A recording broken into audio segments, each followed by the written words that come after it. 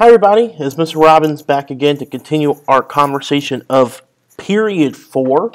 And now that we've kind of done a little detour, we talked about kind of big picture things in the economy and the market revolution. We talked about what society was like in the Old South. Now we're going to go back to the political discussion and start talking about the last really major presidency that we have to talk about in period 4. And what this means for the United States. The last president, the one we kind of left off on, was John Quincy Adams, who became president in 1824, but of course under dubious circumstances, or at least some would say. And now we need to move forward and look at the election of 1828 and the election of Andrew Jackson to be the 7th president of the United States.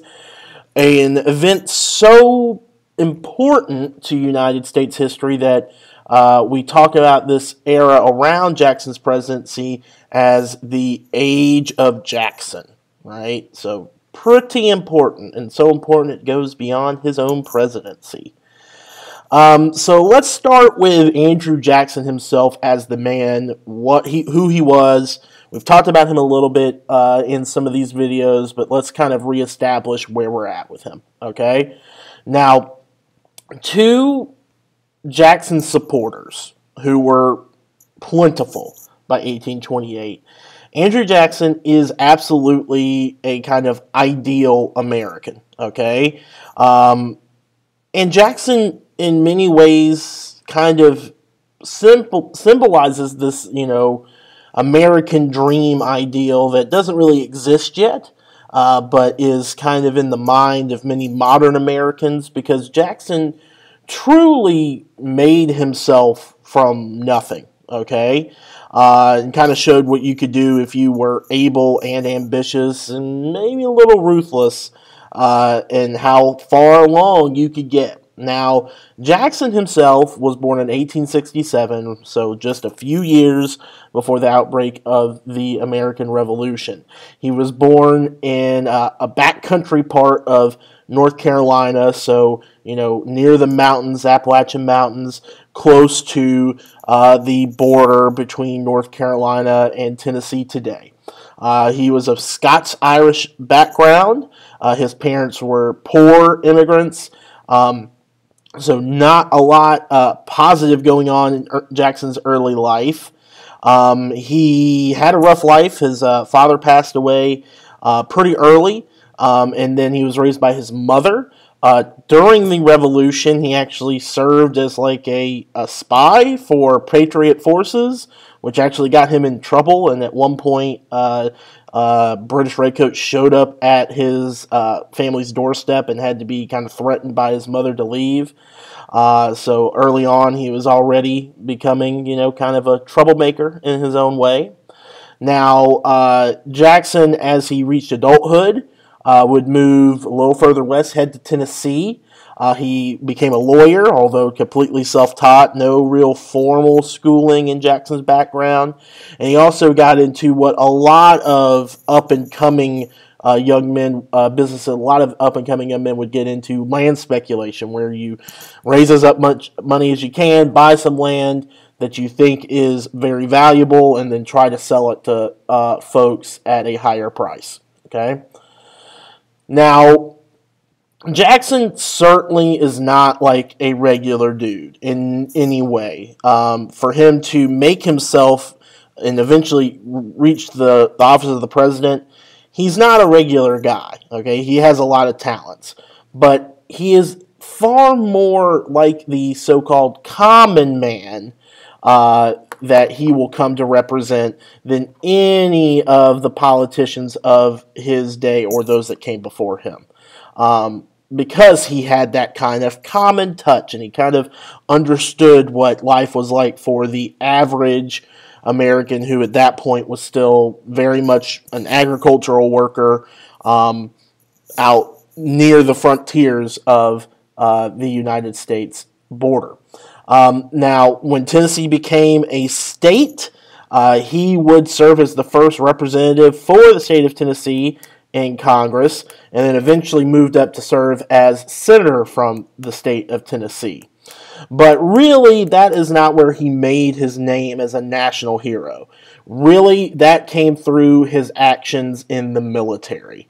Most notably, during the War of 1812, he fought against the British at the Battle of New Orleans, this kind of pivotal battle, which even though it occurs after the war is technically over and the Treaty of Ghent is signed, does make a lot of Americans feel very positive about the outcome of the War of 1812, and makes himself look like a hero to the whole nation. But Jackson was also known for his role in fighting wars with native tribes. He defeated the Creek Indians in Alabama. He will serve for a time as a military governor in Florida as they try to pacify the Seminole tribe in Florida. So he was a well-known Indian fighter as well in his background. Now, Jackson got the nickname Old Hickory. Okay, because hickory is a hardwood, an American hardwood, and it is really tough and great to make furniture out of because it's really, really tough, but really, really hard and sturdy. And so Jackson is kind of this backwoodsy guy, is kind of given this nickname because he was a tough guy, to say the very least. Now, going back to the political story where we kind of left off, we talked about the development of the first party system, so talking about the Federalists and the Democratic Republicans back at the end of period 3. We see that since the election of 1800, where Federalist John Adams left the presidency and was replaced by Democratic Republican Thomas Jefferson, we had seen peaceful transfers of power between different sets of leaders, okay?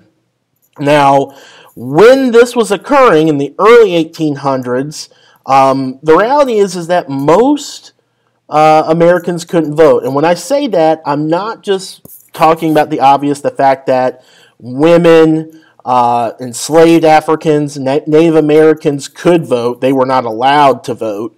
But the reality is that white men, the majority of white men themselves couldn't vote. Why? Well, most states at the turn of the 19th century, the 1800s, had things like property qualifications, tax requirements that said you had to own a certain amount of property to get the right to vote. You had to pay a certain amount of taxes to get the right to vote. And so that means the vast majority of poor white males had voting rights, had the right to suffrage, okay? Now, before all of this is occurring and before the election of 1828, we see that a process is slowly unfolding on the state level. States have an amazing amount of power to decide who are going to be voters in their states, especially during this period of American history. And what states decide to do is slowly but surely remove those property qualifications and tax restrictions, which would make it by around 1828, the vast majority of white men would be able to vote. This is what we would call universal white male suffrage, okay? And while we do not necessarily today look at this and are like, wow, that's awesome, yeah, right? All the white guys can vote.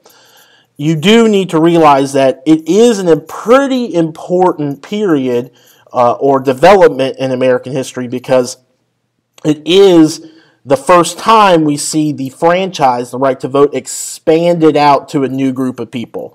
And then, of course, as time goes forward, we'll talk about the franchise being extended to black men. And then when we get to the 20th century, in the 1920s, being extended to women.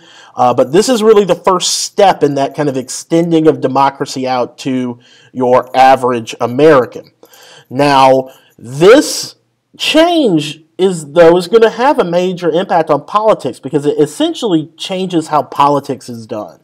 For example, back when he ran for president in 1796 and 1800, Thomas Jefferson campaigned from his home in Monticello, Virginia. He did not leave his house. He campaigned through writing letters to other elites in other states by having his kind of loyalists write articles and newspapers kind of complimenting him and saying why people should vote for Jefferson. But once you open up the right to vote to more folks than just those that read newspapers or even can read, right, because literacy is something in short supply back in these times, you see that in order to win elections, you actually have to change how you do politics.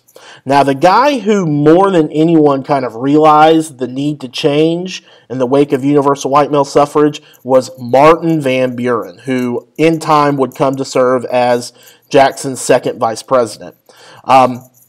And Van Buren kind of pilots this plan of campaigning, and this campaigning is going to look a lot more like the political campaigns of the modern day, or at least what we would see today. So you'd have things like parades focused around a candidate, rallies where the candidate or other speakers would talk about him, leaflets, kind of very brief things to read that say vote for Jackson or whomever, barbecues, okay, kind of getting people to come out, give them some free food and say, hey, vote for Jackson, okay, kissing babies, all of these things that we kind of think are kind of the norm in politics today, although not in the 2020 election. Not a lot of kissing of babies going on in the 2020 election due to COVID, but the basic contours of the modern campaign begin to be developed in the 1820s, right around this time that Jackson is coming to power. Now, we talked about this a few videos back, but the 1824 election was a very controversial one.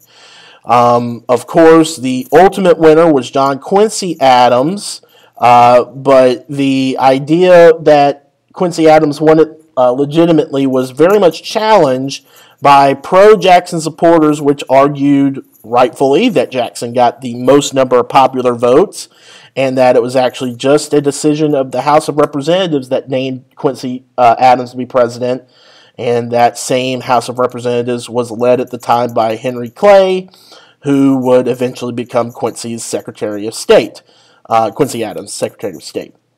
And so, in 1828, Jackson supporters, which never really took their pedal off the metal since 1824, are gung-ho to unseat the incumbent, John Quincy Adams, and replace him once and for all with Andrew Jackson.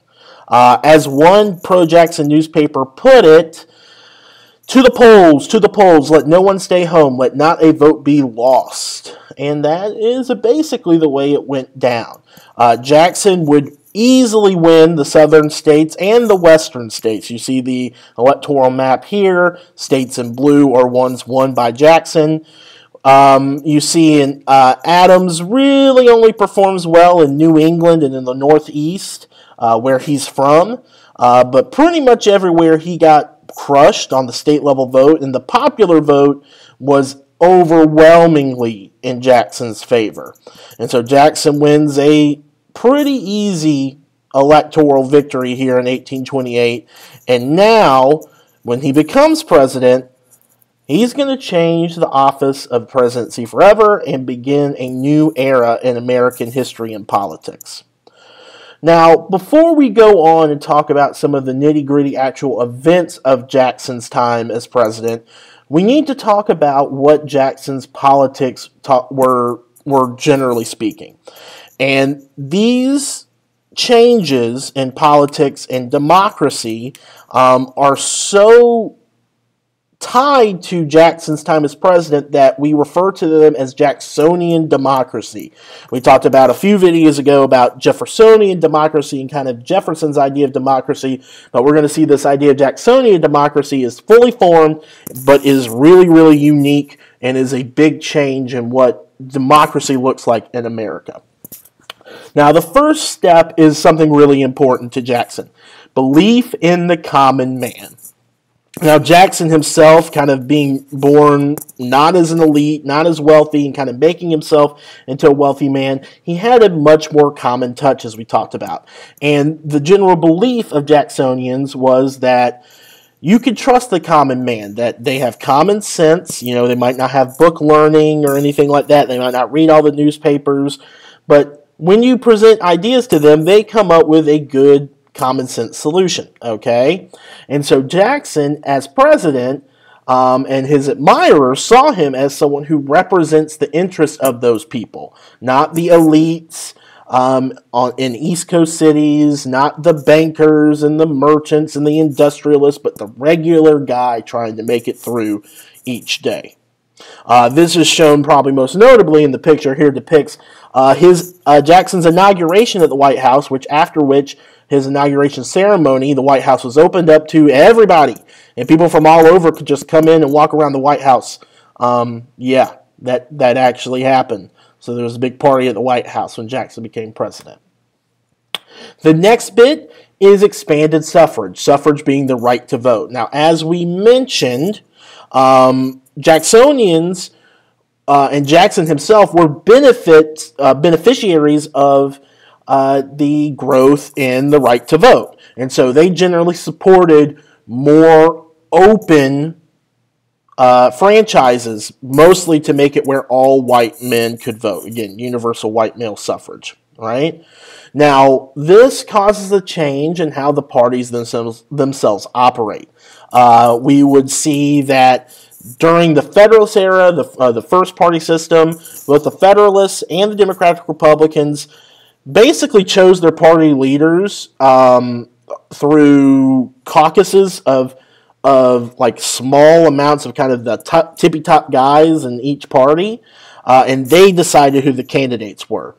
But during Jackson's time, that's going to be opened up a little bit wider, and instead you're going to have nominating conventions for the parties where people from across the United States are going to gather together to this convention and actually determine who they would like to have on their ballot representing them in the presidential election.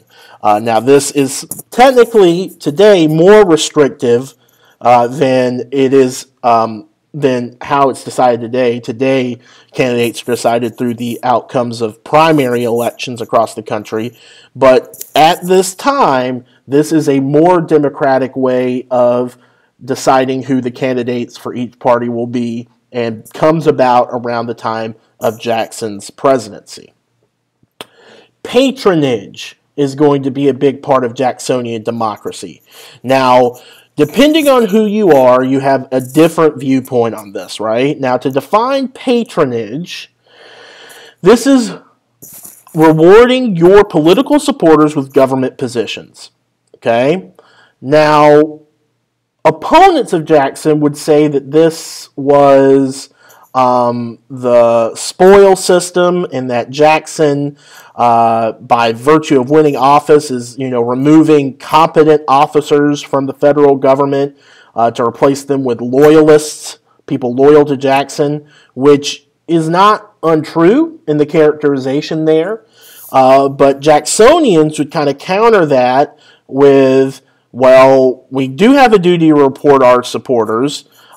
The opponents lost, and many of them in the government actively were critics of Jackson, if not obstructionists to Jackson, so they ought to be removed, and that it's not such a bad thing to change out who holds political office. Jackson would call himself rotation in office, right?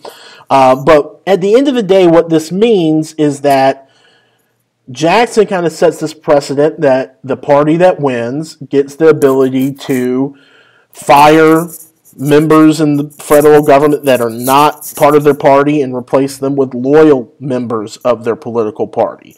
This is not something that we saw much earlier than Jackson, so it is tied up with Jacksonian democracy. Opposition to privileged elites. So again, kind of the flip side of that belief of the common man is that Jacksonians despised the privileges of the Eastern elites. So in this, think, again, bankers, merchants, industrialists, okay?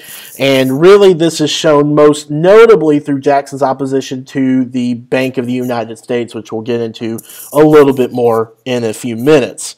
But essentially, the argument of the Jacksonians was that these special privileges that were given to these really wealthy elites were anathema, just completely against a government that is supposed to promote and protect the common man and their general welfare, right? And so whenever anything could be seen as an elite institution or something that benefits the super wealthy in American society, Jacksonians are generally going to be against it.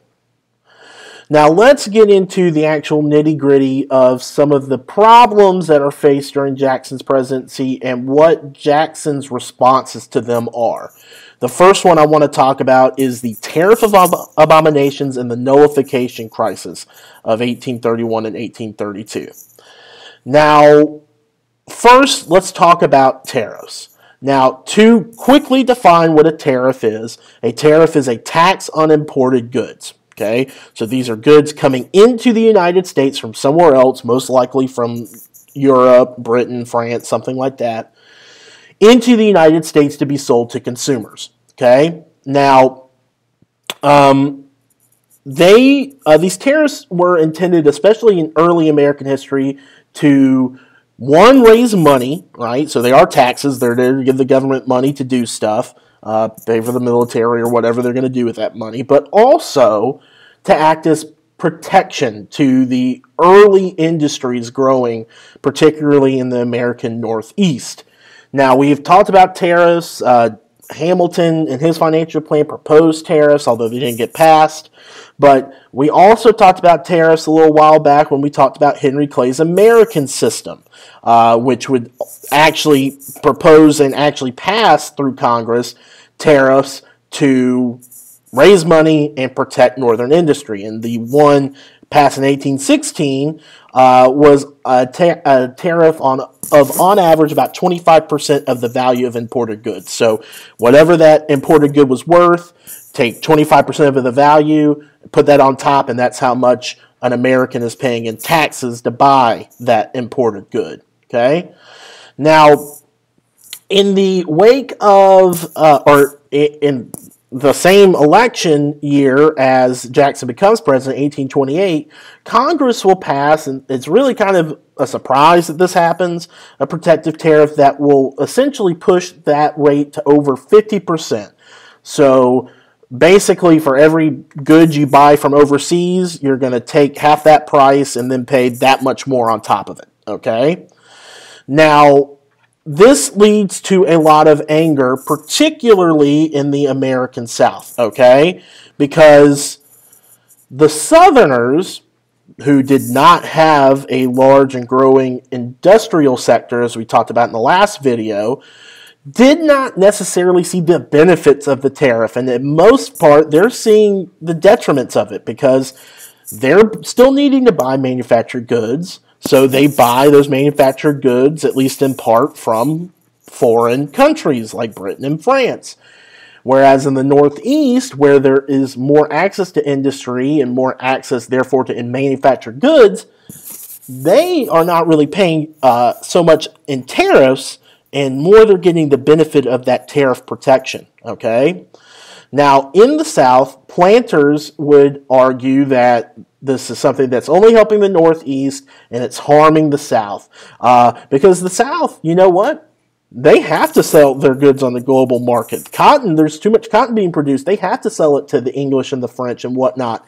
And so they are paying the burden of these tariffs. And then the reality is that perhaps Britain and France could put their own tariffs on American goods like cotton, right? That could also come back and bite the planters in the butt. And so there's a lot of anger across the South, but again, it is kind of centered in the state of South Carolina. And that is where John C. Calhoun comes in. Now, we have spoke about John C. Calhoun a few times now. First as a leader of the Warhawks faction before the War of 1812. We talked about his role as kind of a promoter of the institution of slavery in the South as a positive good. But during this time period, during Jackson's first term as president, John C. Calhoun is serving as vice president. Now, John C. Calhoun's a politician from South Carolina, and he is very anti-tariff. And he will, anonymously, to begin, respond to this tariff of abominations by writing a piece called The South Carolina Exposition and Protest, which goes viral in South Carolina. Now, the main gist of this document is that Calhoun takes states' rights arguments that we saw first in the Virginia and Kentucky resolves or resolutions written by Jefferson and Madison in the wake of the Alien and Sedition Acts in 1798. And he kind of takes that argument that states should have a right to ignore or nullify federal laws when they are seen as unjust, and applies that theory of states' rights to the tariff of abominations, as he would call it. Now, the way that Calhoun conceptualized the Union was not a union of the American people, right? That we as the American people don't give up our power to the federal government, but rather we are represented in the federal government by the sovereign states, in this case, his home state of South Carolina. Now, of course, within South Carolina, the people are represented in their government, but there's a skip there, right? Whereas in the alternate view, the people are beholden to the federal government, the Constitution, and Calhoun's view, the people of South Carolina are beholden to the governor of South Carolina, and then the governor of South Carolina is, at least in theory, beholden to the government of the federal government, but not in cases like this where something clearly wrong is being done to the states. And so, again, what Calhoun would argue is that, well, if a federal law exceeded the powers of Congress, which Calhoun argued the tariff did, that states should just declare that law null and void, right? Just not like it doesn't exist. Now, in response to this, the legislature of South Carolina will adopt an ordinance of nullification saying we're not going to pay the tariff of abominations. Okay, there you go. Right? We're not going to have tax collectors collecting this money. We're going to just, act like the tariff doesn't exist at all. Now, Jackson, as far as his own political beliefs go, he was far more supported in the South and the West by common men. He was a Southerner himself. So you would think that he would at least be sympathetic to the states' rights argument, but that is absolutely not the case. Instead, in this battle, Jackson stands up for the primacy, the superiority of the federal government in these issues, as the Constitution dictates, which says the Constitution and therefore the federal government is the supreme law of the land. Now, Jackson would talk about this being an impractical absurdity, okay, that you can't just let the states make their own decisions on federal laws, because once you start here, what's next, and what laws will be ignored in other states, and argued that South Carolina may be committing treason, right? Disunion by armed force is treason. And so Jackson, again, with his own military background, says, listen, we're going to nip this in the bud, and he pushes through Congress a so-called force bill that would allow him to send the U.S. military to South Carolina to make sure federal laws like the tariff are enforced. Okay? Now, things are really, really heating up as we go from the winter of 1831 into 1832, and into the breach steps Henry Clay, the great compromiser, yet again, who says, okay, listen, let's do a compromise tariff, and they had a tariff that greatly reduced those duties, much lower than 50% over the next 10 years. And South Carolina, kind of realizing they may have stepped in it a little bit, South Carolina says, okay, fine, we're good. We're going to rescind our nullification ordinance. We'll collect the tariff. It's all good. This is over. Don't send the army down. We don't want that to happen, okay? Now, in the end, this event has a lot more importance to us as students of American history for what it comes later, right? Now, I want to be clear on this. In this moment, Calhoun does not argue that South Carolina should secede or leave the Union, okay? That is not part of his argument at this point in time. Instead, he looked at nullification as a way to kind of maintain unity. That, listen, if there's some real big issue, just let South Carolina ignore the law, and that way, you know, we could just act like whatever and chill and everything's good. We don't have to have a big fight over this, okay? And certainly Calhoun did not foresee Jackson taking such a strong position on this, right? Now, Jackson himself would believe for the rest of his life that, in fact, he should have done more to suppress nullification. And he said during the fight that he would go down himself to South Carolina and hang Calhoun from the nearest tree. His own vice president, by the way, and soon Calhoun's not going to be his vice president because he's going to quit, which makes sense. And then on his deathbed in 1845, Jackson, he says his final and biggest regret was that he did not execute John C. Calhoun for treason. He said, "My country would have sustained me in the act, and his fate would have been a warning to traitors in all time to come." Whoa, okay? Yeah, he didn't really play too much, to say the least.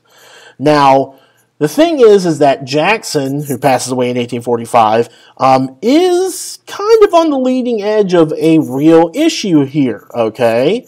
Because we see that in later decades, and particularly the 1850s, the so-called fire eaters, the kind of firebrands, big talkers in South Carolina politics start saying, well, you know what, we're not just going to worry about nullification, we're just going to secede from the Union if we have a problem with the federal government. And where this issue of the tariff is something that that sides can compromise on in Congress, that no one feels so strongly to have a civil war over at this point, when we get to a much more thorny issue over the expansion of slavery into the West and the existence of the institution of slavery, period, in the United States, we're going to find that no, that is not going to be something that we compromise on, and that ultimately the leaders of South Carolina and the other southern slaveholding states, or at least most of them, determined that secession and leaving the Union is their best path for liberty, which, of course, is the crux of the beginning of the American Civil War. So in many ways, this nullification crisis kind of gives us a preview of what's going to come, and both sides kind of see an example to follow during the Civil War. South Carolinians and other Southern Confederates kind of look at the example of South Carolina in this tariff abominations, but then Abraham Lincoln himself, looking at a member of another party, the Democratic Party, does look to Andrew Jackson's precedent here as kind of a base to build upon his response in the American Civil War. Now let's move on to another major controversy of Jackson's time, and one of the probably most notable controversies of Andrew Jackson today in the modern day, his treatment of Native Americans. Now, we're going to start around the late 1820s, around when Jackson becomes president, 1828. At that time, there was about 125,000 Native Americans living east of the Mississippi River, most of them in the southeast, as we would call it today, so Georgia, Alabama, Mississippi, Florida, okay? Now, Americans generally respected natives, at least as an ideal, okay? Like, oh, these people, they're unique to the Americas. But when it actually came to push and shove, and the fact that these natives were sitting on potentially very profitable lands for farming or mining, white settlers would, surround those lands and sometimes actually infiltrate and settle on those lands in clear violation of treaties set up between these tribes and the federal government. Now, this comes to a head most notably in 1828 right here in the state of Georgia, where in Dahlonega, Georgia, gold is found, becoming the first gold strike and gold rush in American history right here in Dahlonega. Although today, if you go visit Dahlonega, they have all the gold tourism stuff, but you're not really going to find any gold anymore. It's all gone, okay? Now, there was one problem. Dahlonega, the area around it, up into the mountains of North Georgia and as far south as where Peachtree Ridge High School is, was Cherokee land. And most of it was protected under treaty with the federal government. Now, the state of Georgia asked Jackson and Congress to do something about this. And Jackson, responding to his supporters in the state of Georgia and elsewhere through the South, will direct Congress to push through the Indian Removal Act in 1830.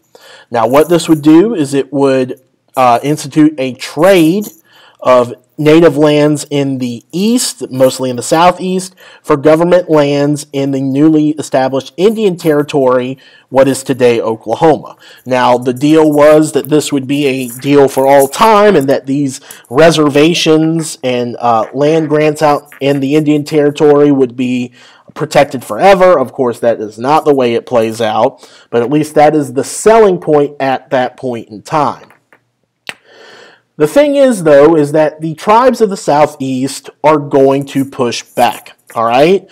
Most notably the Cherokee. Now, the thing about the 5 major tribes in the Southeast, so you have the Cherokee, the Creek, the Chickasaw, the Seminole, and the Choctaw, okay? Those are the 5 civilized tribes, as they call them, is that they were far more advanced than the native tribes that we talked about, say, during the era of colonization. These tribes had benefited from the cultural diffusion of many things from white European settlement, had established many of those things for their own ends. And for example, the Cherokee, they had, an elected democratic government. They had an alphabet, a written alphabet for their language. They used modern farming techniques that in many ways were more advanced than the ones that American settlers were using. And they were no longer dedicated to war as the only form of resistance. And in fact, the Cherokee, in response to the Indian Removal Act, will not go to war with the government of the United States, but instead they sue. Okay? Now, there were 2 cases related to the Cherokee and the Indian Removal Act. The first case, Cherokee Nation versus Georgia, was thrown out by the Supreme Court on the argument that a tribe did not have standing in court to sue, meaning that they could not sue in our American legal system. Instead, it had to be an American citizen who instituted a lawsuit, okay? And so the second case is the more important one for our purposes, the case of Worcester v. Georgia. Now, Worcester was a white settler in Georgia who lived by the permission and allowance of the Cherokee to live in the Cherokee Territory in North Georgia in clear violation of Georgia law, okay? And so the Cherokee would use Worcester as a challenge to not just the new laws that Georgia's trying to put on them to remove the natives, but also a challenge to the Indian Removal Act itself. And so what the Cherokee argue is that Worcester, if he's allowed to live there by Cherokee rules and laws, he should be allowed to live there because the treaties that the Cherokee signed with the federal government bound the federal government to respect the autonomy of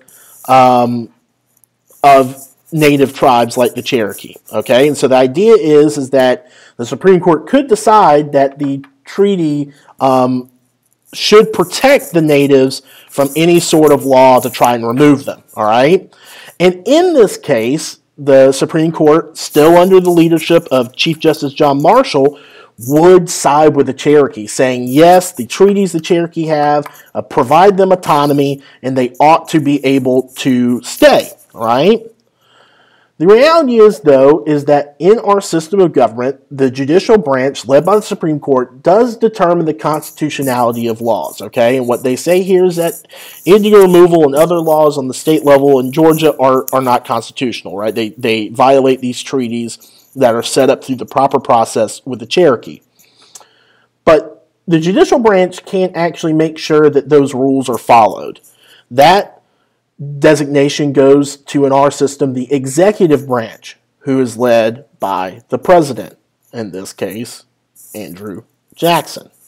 Now, Andrew Jackson, as we spoke about before, was partially, in his earlier career before being president, an Indian fighter. He had fought in very brutal wars against the Creek in Alabama, the Seminole in Florida, and he had not too great of an impression of natives in his own mind. And so, when Jackson heard about this decision, he gave something that was, and this might be apocryphal, might not be exactly what Jackson said, but it certainly captures what Jackson would end up doing. And he said, of the decision, John Marshall has made his decision, now let him enforce it. Basically, he's saying, listen, the Supreme Court's decided, Marshall's decided, but who's going to enforce it? Oh, wait, that's me, I'm the president, and I'm not going to enforce what he said. Yeah.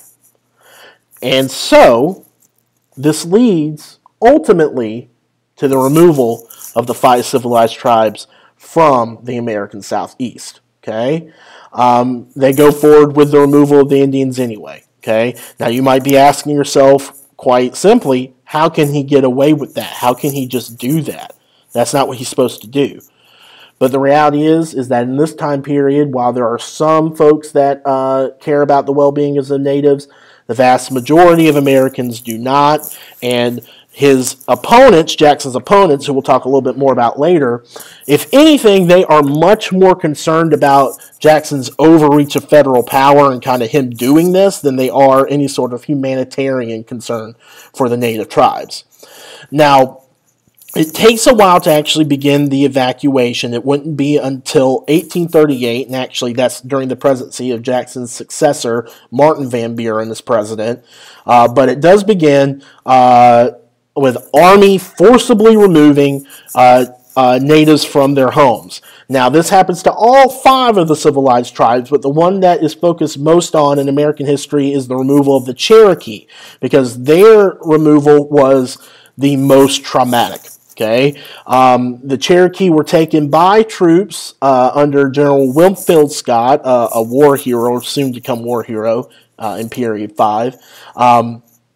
Leading about 17,000 Cherokees from North Georgia towards Oklahoma. Now, the Army is poorly equipped to feed and shelter these natives. Diseases like smallpox are rampant on the trip, and natives are dying at alarming rates. About 1/4 of the Cherokee will die during the trip of disease or exhaustion. Only about 3/4 of that 17,000 actually make it to Oklahoma, the 800 miles through North Georgia, Tennessee, Arkansas into Oklahoma that we call the Trail of Tears. Again, this is not the only forcible removal of natives, but because it is the most traumatic, this is the one that's remembered. But to be quite clear, the Trail of Tears narrowly refers to the movement of the Cherokee, not all of the tribes, to Oklahoma. But it is a very seminal and heartbreaking event in U.S. history. So then again, you see here on the map where they're going, again, that red route through Tennessee, through Kentucky, parts of Missouri, Arkansas, and then to the Indian Territory, or what is today Oklahoma. But the others in the Southwest were also moved, as well as some tribes in what we would call the Midwest. Now let's move forward to another controversy dealing with the Bank of the United States. Now, as recap, we talked about the foundation of the Second Bank of the United States under Henry Clay's American system, which was proposed in 1816. Of course, it's the Second Bank of the United States because Jefferson allowed the charter of the First Bank to lapse, but during the period of the era of good feelings, there was general agreement among politicians that a bank was a good thing to have. And so it was part of his American system. Now, what did this bank do? Well, it held about $10 million in federal money, a lot of it collected through tariffs, and it would use this money as loans to state banks. Now, because the state banks had all these loans from the Bank of the United States, it forced them to try and be smart when they issued loans. So the small banks want to be able to pay off their debts to the national bank, and so they don't lend money out to just anyone. They try to lend out to folks they think will pay back their debts. Okay? And then the banks would lend out their money to individuals in their own states, or businesses in their states, or even local governments to make roads, canals during the market revolution, factories in the Northeast, farms in the South and the West. So there you go. The money goes down to them. Now, the Second Bank of the United States, by the time Jackson becomes president, was expansive. It had 25 branches across the nation, and so they are present in every single state. Now, Jackson was fundamentally opposed to the bank because he tied it into this opposition against elites. And he would say the bank is a monster, oftentimes depicted in pro-Jackson political cartoons as the Hydra, the many-headed Hydra of Greek myth, that, when you cut one head of the Hydra off, two will sprout in its place. And so you have to go to the root to kill the Hydra, and you have to kill the bank where it was. Now, the thing is that the bank was originally chartered in 1816. So in 1836, the charter would run out, right?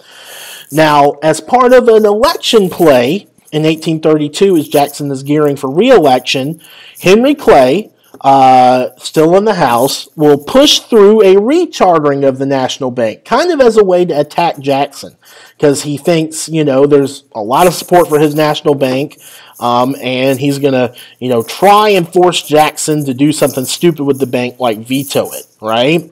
Well, that's exactly what Jackson would do in July of 1832. He vetoes that bill that would recharter the bank for another 20 years after 1836. And Jackson himself will start to use it as an election issue, and he denounced the bank, and he says that it's used by the rich and powerful to bend the acts of government to their selfish purposes. Now, this becomes a major campaign issue between Jackson running again as president and his primary rival, Henry Clay, running as his opponent. And it doesn't quite work out the way that Clay wanted. Okay? Instead, Jackson wins re-election in 1832. And Jackson kills the bank shortly after winning re-election. He basically takes all the money out of the National Bank and moves it into his so-called pet state banks that would take this money, and now that they weren't really beholden to any national bank, they make loans to all kinds of people. And while some of those loans are profitable, they are, in many cases, speculative loans where they give money to folks that might make a lot of money, but also might have a big loss.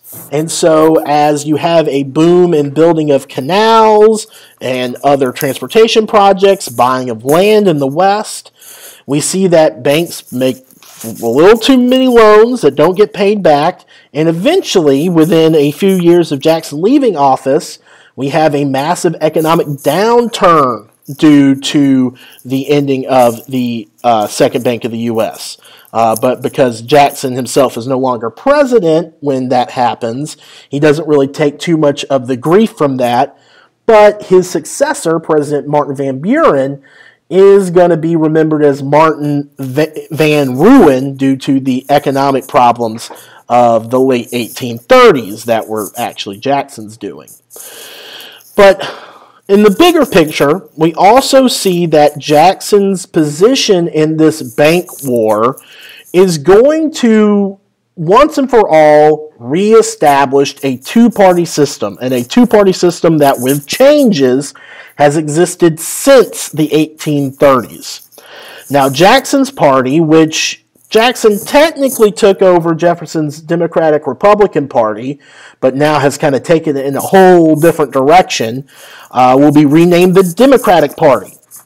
And yes, you may be wondering, is that the Democratic Party of today, led by Joe Biden or Barack Obama, Nancy Pelosi? Yes, it is, at least in name, although the Democratic Party of the 1830s and the modern Democratic Party of 2020 have a lot not in common. They are not the same party in anything but name. But they do still have the same symbol. The Democratic Party symbol is the donkey, which came about through Jackson's time because in political cartoons, Jackson was depicted as a jackass, which Jackson said, hey, you know what, we'll just make that the symbol of our party. That's why the Democrats are the donkeys. Now, this organization, though, does not only happen on Jackson's supporter side, but Jackson's opponents, guys like Henry Clay, will also organize into a new political party. Okay? Now, this political party is no longer around, but the Whig Party, which was formed with a lot of former Federalist supporters, also comes about during Jackson's time as president as a major supporter of the bank. They were called the Whigs, in reference to the British Whig Party, which was the anti-king party, the party that went against, generally speaking, the king's policies. And that had a big tie to the way that these Whigs perceived Jackson. They perceived Jackson like this, as a king, okay? A king who uses his veto power too much. You see the veto in Jackson's left hand there. And you can't really tell, but down below he is standing on the Constitution of the United States, kind of dirtying it with his feet, okay? Now, the Whigs formed during the crises of Jackson's presidency. The Nullification Crisis, the Indian Removal Act, and the Bank War kind of began to split the remaining Democratic-Republican Party into these two factions. One, the Democratic Party led by Jackson, and then the other, the Whig Party led by guys like Henry Clay. All right, who called Jackson King Andrew I, saying, he has many dubious distinctions, like using the veto power more than all the presidents before him combined use it. And actually, it would be about 100 years before we got a president that would use the veto as much as Jackson did. Okay, so Jackson's rivals, they left his party because Jackson kind of took over what was left of the Democratic-Republican Party and started to remake it in his own image. And those guys, they left and they said, listen, we're going to go make our own thing, the Whig Party. Okay?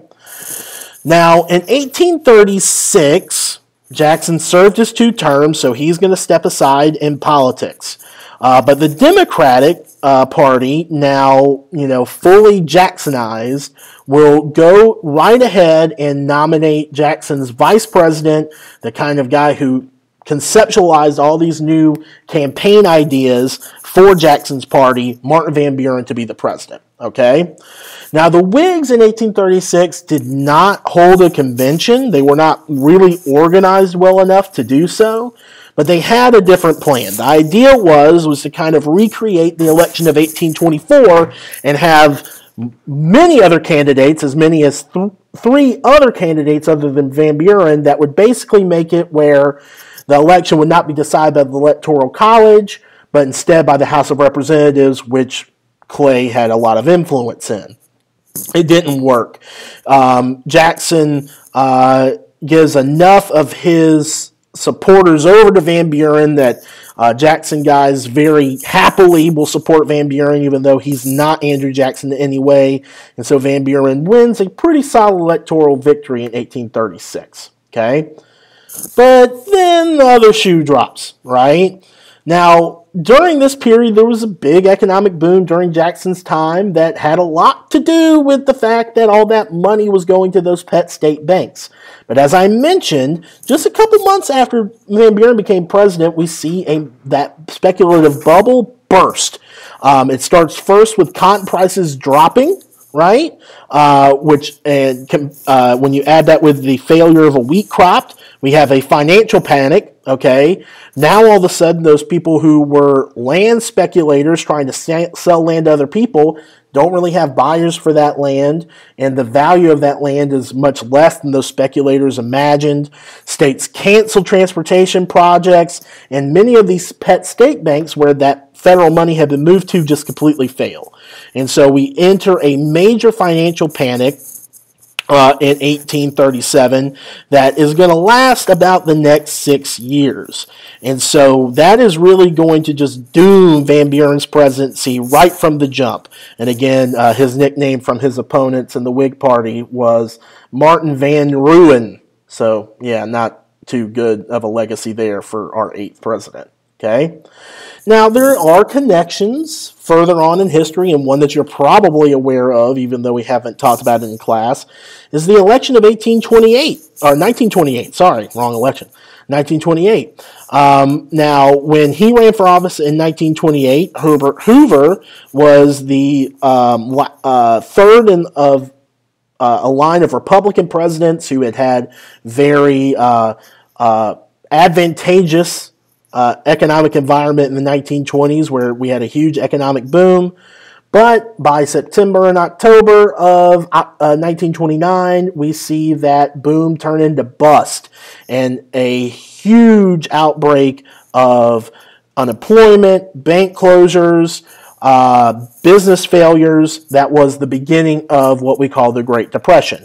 And so Hoover, much like Van Buren, is a very similar guy that he doesn't really even get a chance to do much as president because he's dealing with this economic crisis, and right off the bat, people don't trust him to fix it, even though in Hoover's case and in Van Buren's case, the conditions that were created came before their presidency, but Americans don't really have long attention spans, to say the least.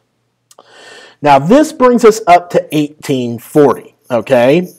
Now, in 1840, the Democrats, even though Van Buren is kind of a damaged candidate as president, they don't really feel like they have another option. So they renominate Van Buren as the incumbent to run for president again. But since 1836, the Whigs have kind of gotten their stuff together, okay? And they say, listen, okay, we're going to have a nominating convention, and we're going to find our guy. And they find a guy that is at least in some ways Jacksonian. Right? And they nominate William Henry Harrison of Ohio. Now, William Henry Harrison was a former military leader. He won very decisively against Tecumseh and his Confederacy in the 1811 Battle of Tippecanoe, hence why he was given the nickname Tippecanoe to connect into this battle. And Harrison and the Whigs would hit Van Ruin for the economic collapse.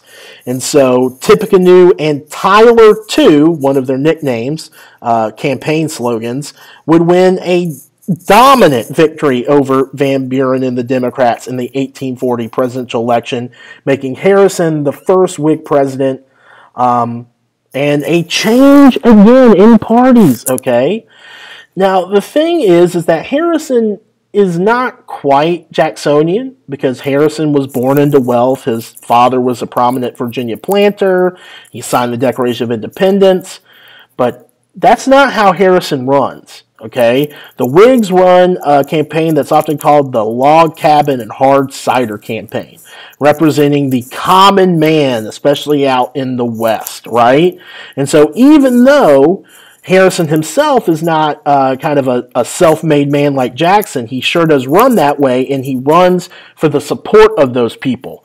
And so what we see is that for the first time, both the Democrats, who've been doing this for a few election cycles now, but now this newly formed Whig Party, are running as Modern parties appealing to the regular voting masses, trying to get regular common men to vote, right? So even the Whigs now realize that they have to change how they campaign in order to win elections and go at the common man to try and win. So they copy all those campaign tactics that Van Buren revolutionized in the 1820s to defeat him in 1840. Now, before we wrap up, let's talk a little bit and compare the Whigs and the Democrats, okay? Now, this is kind of picking us up on that graphic where we left off with the era of good feelings, where for a brief amount of time there is no two-party system. There's only a one-party system. Well, of course, as you have seen, Jackson's presidency changes that forever, and from Jackson's presidency forward, we are going to have two parties in American national politics.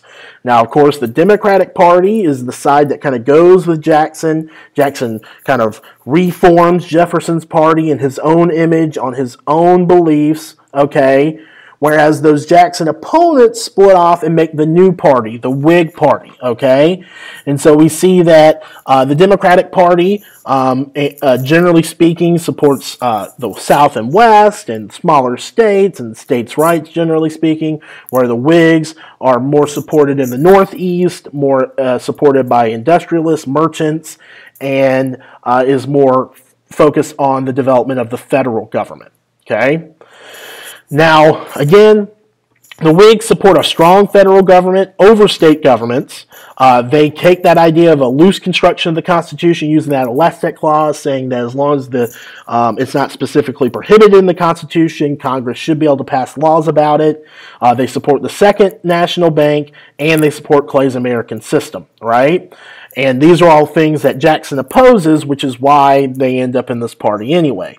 They also look at actions of the Democratic Party under Jackson, like the spoil system, Indian removal, and Western expansion, kind of negatively.